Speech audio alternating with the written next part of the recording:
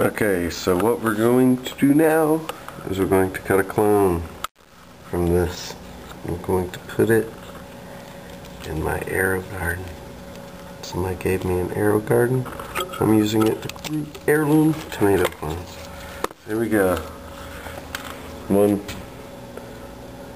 tomato clone. Let me see if I can set this up so it doesn't shake everywhere. Not falling over. Should have done this first. So, to keep it clean, I just come in and peel the leaf down like that. Haven't touched it or anything. That's going to be my rooting depth. I could go up to this node, but I'm satisfied with that.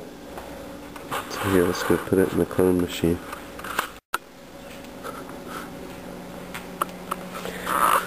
Okay, here's the little Aerogarden. Somebody that knows I like the garden. So they gave me this.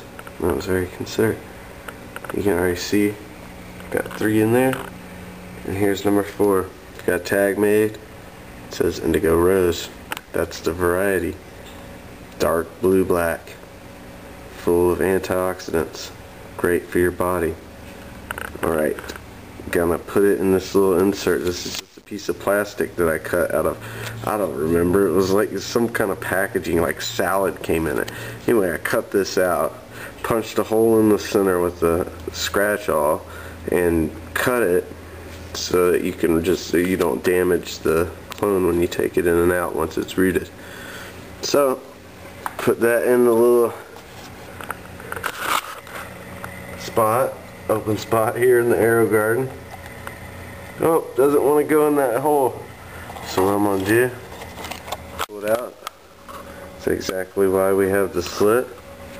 I'm going to turn the piece of plastic a little bit. I have to set the camera down. Let's see if I can set it down and show you at the same time.